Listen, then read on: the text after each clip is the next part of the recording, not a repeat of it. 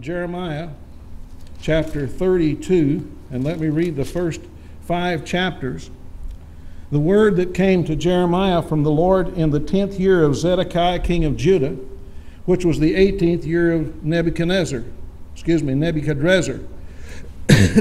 For then the king of Babylon's army besieged Jerusalem, and Jeremiah the prophet was shut up in the court of the prison, which was in the king of Judah's house.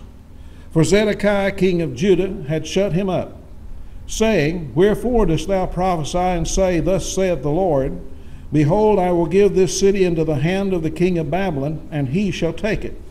And Zedekiah king of Judah shall not escape out of the hand of the Chaldeans, but shall surely be delivered into the hand of the king of Babylon, and shall speak with him mouth to mouth, and his eyes shall behold his eyes. And he shall lead Zedekiah to Babylon, and there shall he be until I visit him, saith the Lord. Though ye fight with the Chaldeans, ye shall not prosper. Let's go to the Lord in prayer. Our gracious Father, Almighty God, we bow before Thee tonight, realizing how much we need Thee. And Lord, we just ask that Thou wouldst just be with us every day. We pray, Father, that You'll just help us to pray more. We pray that You'll help us to study the Scriptures. We pray that You'll help us to surrender our life to Thee, that we can live wholly for Thee, that You'll help us, Lord, just to give every part of our life to You every day and to glorify Thy precious name. Help us to keep our eyes on Jesus. And Lord, help us that we can be looking for Your coming. Now bless this service tonight. Lord, we need Thee so much. This country needs Thee. We pray for revival across America. We pray, Lord, that You'll help Your people to do Thy will. In Jesus' name, amen. I want to preach on the subject, revival. You know, we have before us a sad state of a backslider. Zedekiah was the king of Judah. He had come to the throne when his nephew was captured in the siege of Jerusalem by the Babylonians. The king of Babylon had taken Jehoiakim, the king of Judah, to Babylon and appointed his uncle Zedekiah to be king in his stead. Zedekiah would not listen to Jeremiah's preaching and entered into negotiations with Egypt against Babylon because Jeremiah had warned him not to do that, but to trust in the Lord. Nebuchadnezzar laid siege to Jerusalem. Jeremiah had warned Zedekiah once more not to enter into agreement with Egypt. Again, Zedekiah refused. Jeremiah had told Zedekiah and the people that it was futile to fight against the army of Babylon because God had already delivered them into the hand of the king of Babylon. It was over. God had warned by His prophets for many years that they needed to repent, and they had not repented. And so the Lord had told them it was futile. There were 2 prophets that prophesied to Zedekiah. Jeremiah had prophesied that Zedekiah would see the king of Babylon eye to eye and would be taken to Babylon. Ezekiel had prophesied about Zedekiah and said that he would be taken captive and he would never see Babylon. Now, if you read those carefully, it seems like those are contradictory prophecies. You have to study the Bible. Zedekiah had Jeremiah shut up in prison because Jeremiah was warning them not to fight against the king of Babylon. And when the battle came and Jerusalem fell, both prophecies came to fulfillment because the prophecy that Jeremiah had given was that Zedekiah would see the king of Babylon eye to eye. As Zedekiah tried to escape, he was captured. And his eyes were put out. And the last thing that he saw was the slaying of his sons. He was taken to Babylon just as Ezekiel had prophesied. He did go to Babylon, but he never saw Babylon because he was blind. The Word of God is always true, folks. God's word is always true. It doesn't have to make sense to us. We don't have to reason it out. All we need to know is what the Bible says and act on the word of God. There's somewhat of a happy ending to this story. In Babylon, Zedekiah, I take it, did repent of his sins.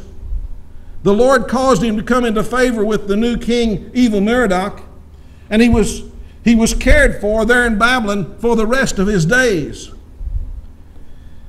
But what a sad story here.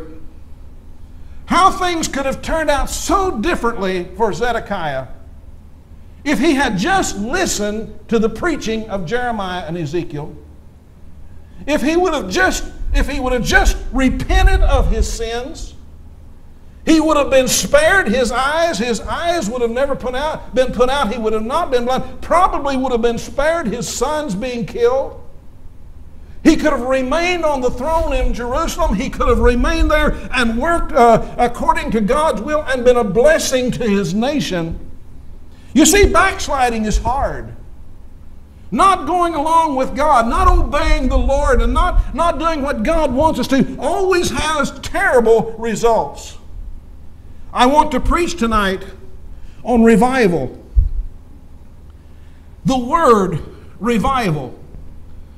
And I'm going to let the letter R in revival stand for rejoice.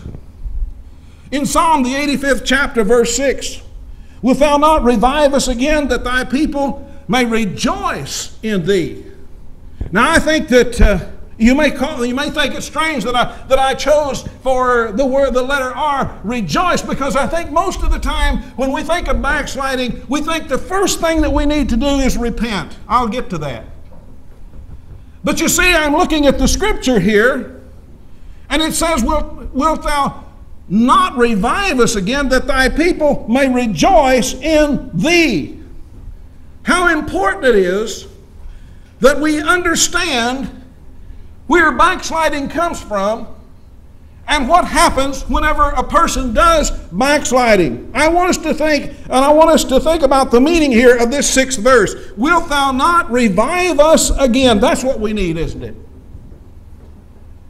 That's what we need today in America. That's what we need in our churches, is revival for the Lord to pour out His Holy Spirit upon us, for to get back to the Word of God and to surrender our hearts to the Lord and live as He would want us to, that thy people may rejoice in thee. You see, we need to think why revival is needed. Revival is needed when people have fallen into disobedience to God and they have lost their joy. Have you ever seen a backslider? Someone who was close to the Lord? Someone who lived for the Lord and they drifted away from God, and you really know that they're in a backslidden condition. There's no happiness in a backslider's life. They may have times of fun, they may have times of relief, but they really have no joy in their life. I've seen people who would come to church and did so well in the Lord, and they followed the Lord, and they had a joy in their life and a happiness in their life. But then they drifted away from God, and they lost that joy, and they lost that happiness. Have you ever seen someone who's sick? Have you ever had the flu? You know how the flu comes on? Usually you think you're catching a bad cold. And you have the idea that, okay, I will get over this in a couple of days, this will be gone, and the flu will be gone. But it doesn't go away. It's not really a bad cold, and it turns, or at least if it starts out as a cold, it turns into something worse. And you feel worse. Oh, you may try to go on, you may try to work your way through it, but let me tell you, if it's the old-fashioned hard flu that we used to have, there's no working your way through it. It just gets worse and worse, and you get to feeling worse and worse. Listen, that's the way sin works in a person's life. When a person backslides away from God, they try to go on, they try to be spiritual sometimes, but they've lost the joy of their salvation.